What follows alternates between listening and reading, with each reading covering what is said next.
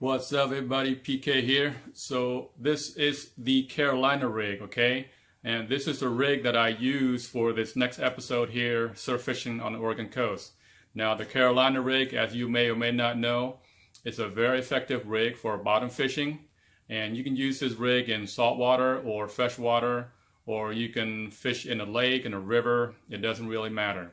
One nice thing about this rig is that you have a sliding weight, so that when the fish bite it, they pull it, they don't feel the resistance. So therefore they tend to swallow the bait even deeper in their mouth, okay? So that's why you're able to get a better hook set with the Carolina rig. Okay, so let me show you how to tie this rig really quick. All right, just one thing about this Carolina rig, guys. When I'm using the Carolina rig, the leader, which is from the swivel to the hook, it's gonna be pretty long. I use about a 4 to 5 foot leader. At least. The type of line you want to use for your leader is monofilament. You always want to use mono for your leader line. This is 15 pound. I wouldn't go under this because the 15 to 20 pound it's a much stiffer line, so you don't get much tangle. Anything lower, I notice I get tangle a lot. Okay guys, so let's go ahead and show you how to tie this rig really quick. So this is the main rig right here, okay? That's the main line, the red line. To that, you're gonna attach the weight. Then you have a bead, and then you have a swivel, and then you have your mono leader here. I used the braid line for this demonstration, so it's easier to see, okay? And then again, you wanna keep it at least 4 to 5 feet. Sometimes you can go as long as 6, 7 feet. And then you have your hook, okay? First thing you want to do is you want to get your weights and you want to insert your main line through that weight. Okay, just like that. For the solid weights, you can use these no-roll sinkers, or you can use an egg sinker, or these steel sinkers, or you can even go tungsten weight. It's really up to you. It does not matter one bit. If you don't have those weights, you can use a disc sinker as well. But if you use this, make sure you use one of these line clips and clip it to the weight, just like that. And then attach it to the main line, just like that. So you have your weight. Now you want to put a bead on, right? Just like that. Now you want to attach the swivel to it, okay? Just like that. So you have your weight, bead, and swivel. Now you want to attach your leader line. Okay, so there's your leader line attached. Now you want to attach your hook to it. Okay, and finally there you have it. So you have your weight, bead, swivel, leader line, and your hook. Okay, so this is the Carolina rig right here. All right, so it's a pretty good rig for surf fishing here. It's something to try during your next outing. Now with the tournament coming up, you want to go in with several rigs that you already know. So this is a pretty good rig to know. You have your tried and true high-low rig, okay? So if that doesn't work, if it's slow, you can switch to this rig and try it out. Now, the knot that I use, there's 3 knots, 1, 2, and 3. All 3 knots are uni knots, okay? Okay, so let me show you how to tie this knot really quick. Now, there's lots of knots you can use. It's up to you, but I firmly believe in a uni knot, okay? So imagine that is your swivel or your hook eye, okay? You're gonna insert the line through it and you're gonna double up like that. Now, you're gonna bring this tag in here. You're just gonna make a loop like that. Just like that, okay? Once again. And I just hold it with my thumb and index finger like that. Now you're going to take this tag in, you're going to go through that hole about 5 to 6 times. But for this demonstration, I just do a few times only because the line's kind of thick, okay? So once again, go through that loop, all right? Just like that. And then you're going to tighten it up, okay? So make sure you salivate it, put water on it, so to reduce friction, okay? Now you want to tighten that up. When you tighten that up, don't pull by the main line and the swivel or the hook, because right there it's going to create a lot of friction, which creates a lot of heat, and it'll warp your mono line, okay? So instead, just grab it by the loop, grab it by that knot, and just pull up by the main line, okay, just like that, okay, and then just cut off your tag end. Okay, so that is the uni knot. You can use a rake or a net to catch these sand crabs, but on this beach they were so far in between that it was just easier to dig into the sand and grab them. You also want to make sure they have eggs. They have the orange egg. I think it's at the head section. It's hard to see in that picture that I included, but the eggs are bright orange and it's pretty obvious. You really can't miss it. Now some people prefer the soft shell sand crabs, but I couldn't find any on this beach. So in this episode I was using the hard shell sand crabs. Now here's how they burrow into the sand. It's kind of cool looking, and they're not very deep at all. They're about ½ inch to about 4 inches in the sand. Sometimes you're walking on the sand or you're just standing there while surf fishing and you feel that slight crunch sound underneath your foot. Those are sand crabs. Most beach on the Oregon coast have sand crabs, and they make excellent live bait for surf fishing. The best part is that these bait are free, so you don't have to pay anything at all.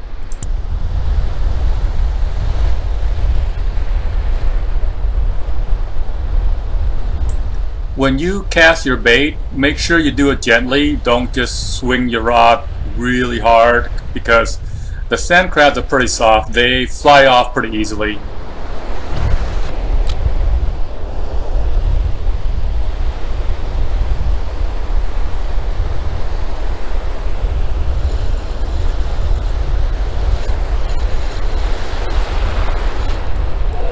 Yeah, fish on guys. There we go. That was on a sand crab. This is my first fish of the day. Man, it's been a really slow day. Been out here about 1 hour. I keep on getting a lot of taps.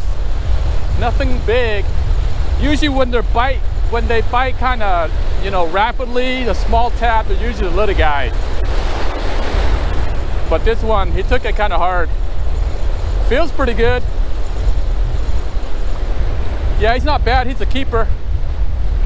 He's a keeper on the sand crab, guys. There we go. First fish of the day. My first red tail in like ages. All right, guys, there we go. My very first red tail in a very long time. And this is actually a first. I caught this on a sand crab. I know sand crabs work really well. I've used them many times in the past.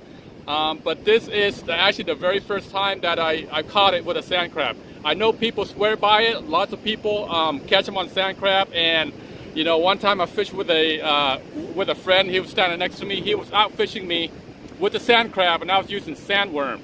So I know they work, but for some reason I've had no luck until today. So this is my very first fish with it. Okay, pretty awesome. So let's see if we can get some more, huh? Whoa, yeah! Get it, Alec? Alec's got a nice one on. It looks like a good one. Feels good. Yeah, nice. I was hoping he'll take that middle one. I know. I kind of want to see if it's hook preference, Yep. On the sandworm again? Yep. Nice. There's a rinky-dink piece too. It was almost nothing left. Right on.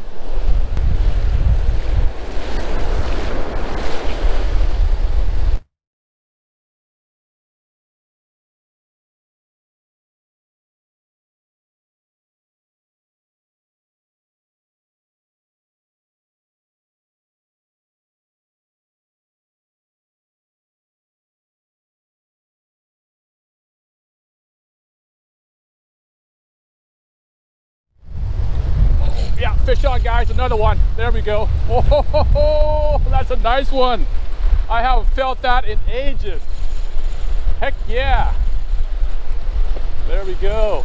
On the sand crab again. Come on, buddy.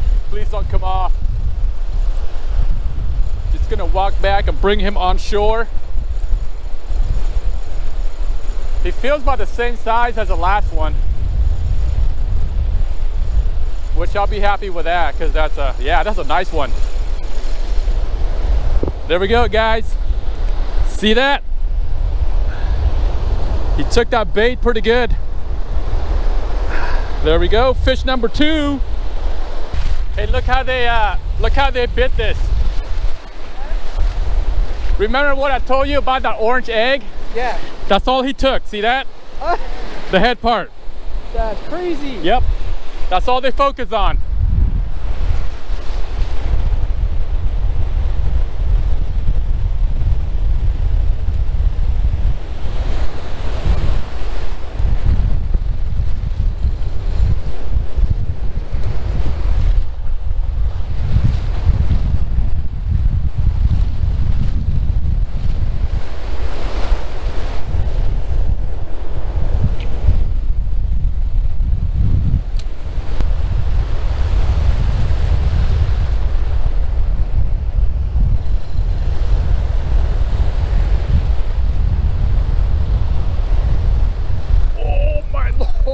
That was a hit. Yes. Woo. There we go, guys. You know, this is I like this new setup. This is probably the first time I've used a Carolina rig setup here on the Oregon coast. Oh man, that was a nice hit too. It's like he just inhaled it. I'm just gonna let that wave bring it in. Sometimes you don't want to horse them in because you'll rip off the lips. Just let the wave bring it back onto shore. Makes it a lot easier and you don't lose them. He feels pretty good. Oh yeah. Oh wow, he's a big one, guys. He's a huge one. Holy moly. Whoa, check that out. That is huge. This is definitely the biggest fish I've ever caught in a long time. Wow. Look at that. Jeez.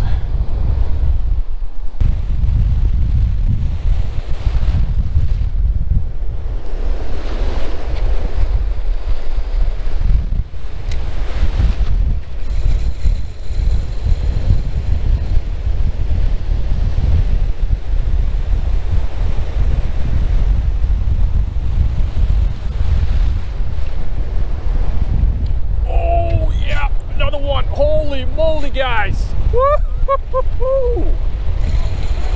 Dang, dude. It's like every other cast.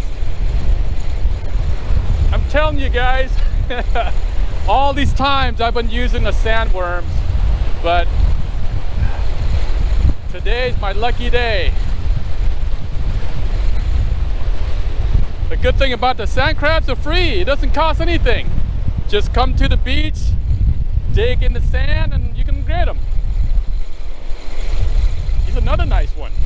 All of these on the sand crabs are a pretty good size. There it is right there, guys. Number what, 4? Yeah, 4. Right on. There's a little jellyfish on the clear things here. Is that a jellyfish? Don't know. All right. Oh, damn it. Missed.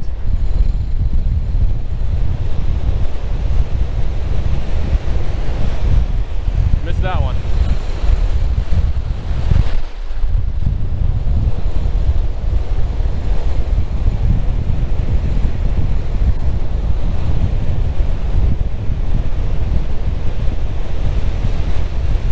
Oh, man.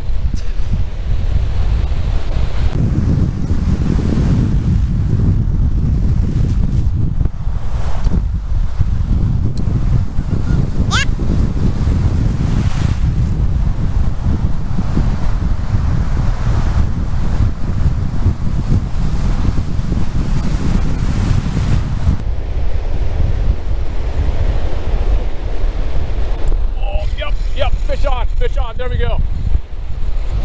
I was reeling in slowly with that one, and he took it probably about midway. The wind is picking up, so we might make this our last fish. Oh, whoa, he saw me, he didn't like that. Wow. I gotta back up a little bit. He's a fighter. He's a fighter. He's coming in though. That wave's gonna bring him in. There we go. Oh man, these are, holy moly. These are huge, guys. Woo! Oh, look at that hook set. Right in the mouth, lower jaw. There's no way that's coming off right there. Awesome. I don't know what fish, I think this is number 5, 4 or 5. All right, there we go, guys. There's another one.